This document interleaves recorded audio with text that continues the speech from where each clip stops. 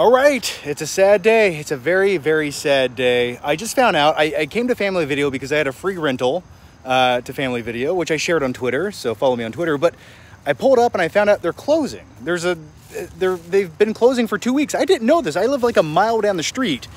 So I'm a little bit saddened inside. I'm scared. I'm anxious. I'm gonna go in and see what they have, if they have anything left. The shelves look a little bit bare from here. But you know what? I'm gonna hold out hope to find like that special golden, magical, and mystical nugget just hiding somewhere. And then maybe it'll be hiding in the adult section in the back of the store. I always know if you go into the back of the adult section in Family Video, there's always like a weird guy in the corner. It looks like the end of Blair Witch Project where someone's in the corner and the camera starts shaking. That's probably what's going to happen. So with all that said, let's go into Family Video.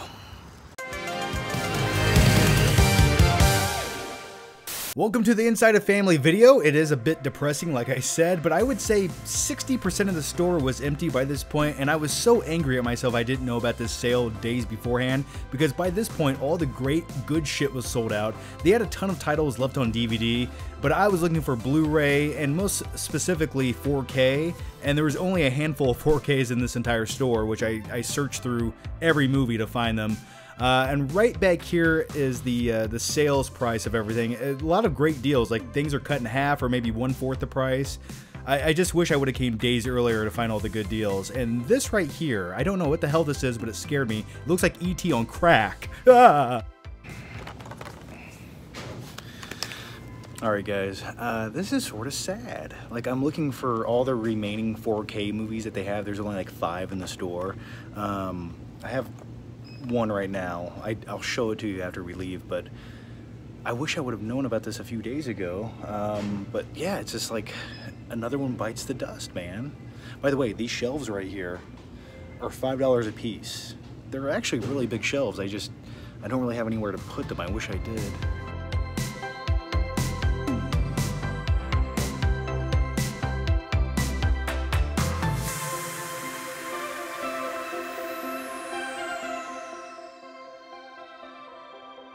Don't ever watch Kindergarten Cop 2, please, you're better than that. So the store is about to close in 5 minutes, and I was desperately searching for any great movies hiding somewhere, just anything magical and mystical I could get my hands on, and I really wanted 4K movies. I was hoping they were hiding somewhere.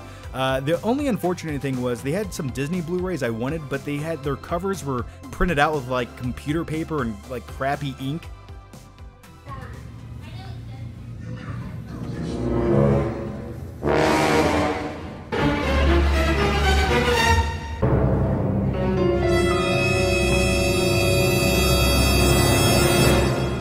Good selection?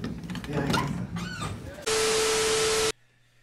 It's a lovely day in the neighborhood. It's a lovely day in the neighborhood. Would you watch some movies? I don't know what's happening right now. It's super late. I sort of look like Rob Lowe right now from Tommy Boy back in the mid-1990s. This is what I look like when I have no gel in my hair. And with all that said, let's talk about some of the movies I picked up at Family Video. Now, keep in mind, not all Family Videos are closing down. It's, I think, 150 stores out of 400 or 500 stores. I love Family Video. I've worked with them in the past. But yeah, I picked up only a few movies. And the first one, you know what? I was going to save this for last, but I'm just going to get it out of the way. The fucking Fanatic. This is one of the most phenomenal modern day comedy films that is unintentional, but at the same time, it's a work of art. It's gold. It's directed by Fred Durst of Limp Bizkit and starring the great John Travolta. John Travolta tried in this movie. He was really trying. I gotta go poo. Yeah, this is the great unintentional modern day comedy film. It's like we had The Room 20 years ago. Now we have The Fanatic. And I'm so grateful for this. And I probably would never buy this on Blu-ray, but for $2, I will buy The Fanatic on Blu-ray, just to remember that Family Video that was closing down. And you know what? I could go watch this again with a group of friends with a lot of alcohol, which would only make it better. So go please watch The Fanatic, directed by Fred Durst. You won't be sorry. Next up, The Jungle Book. I was never a hardcore fan of the Disney animated Jungle Book. I liked everything else, but this never just translated to me as a kid. I was too busy crying watching Dumbo. I was a weird, dark kid.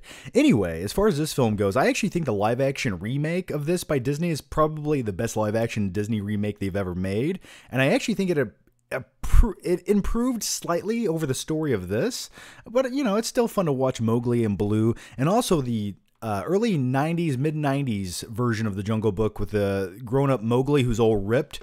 That's an out-of-print DVD that I want to find. Anyway, yeah, for $2, I'm sort of a completist when it comes to Disney, and I kind of want to own all the classic Disney movies on Blu-ray just to say I do.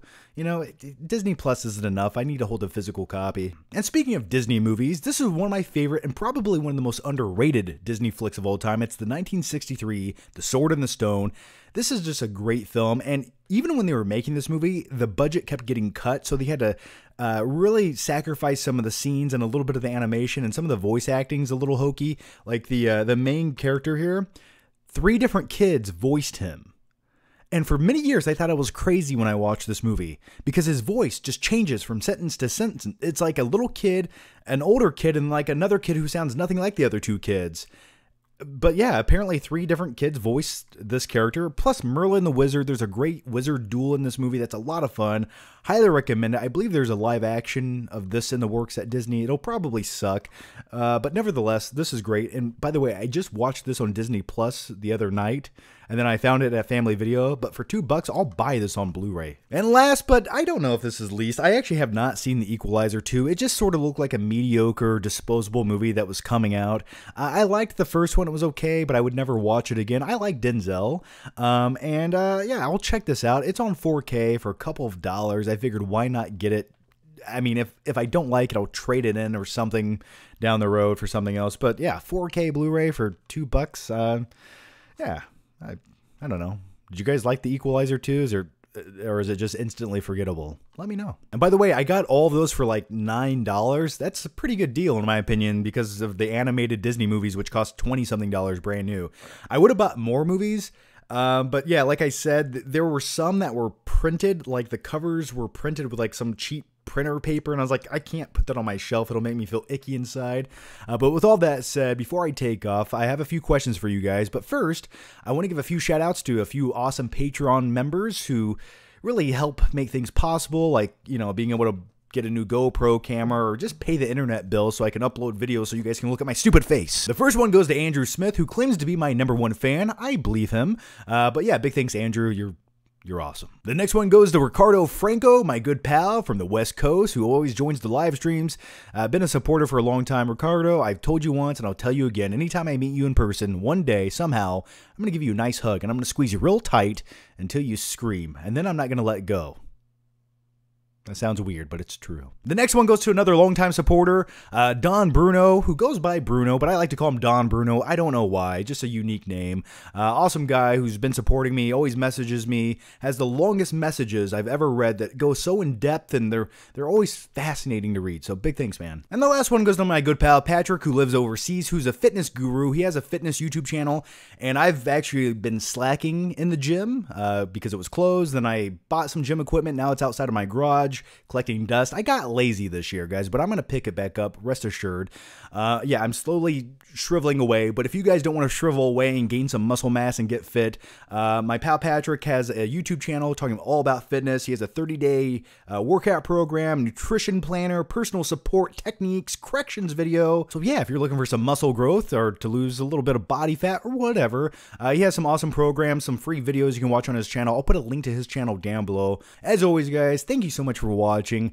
You know, it felt good to give you guys a new vlog video, a brand new Flick Trip style video. It's been a while. I've been doing a lot of weekly live streams, and I just really like doing those. You know, that's why I started YouTube, was just to like interact and connect with you guys. But yeah, I wanted to go old school with this one and just kind of, you know, go into a store and buy shit that I don't want and don't need, but I do it anyway because it's what I do. So anyway, guys, leave your thoughts, your opinions down below. Thanks for watching. Make sure you subscribe, and I'll see you next time.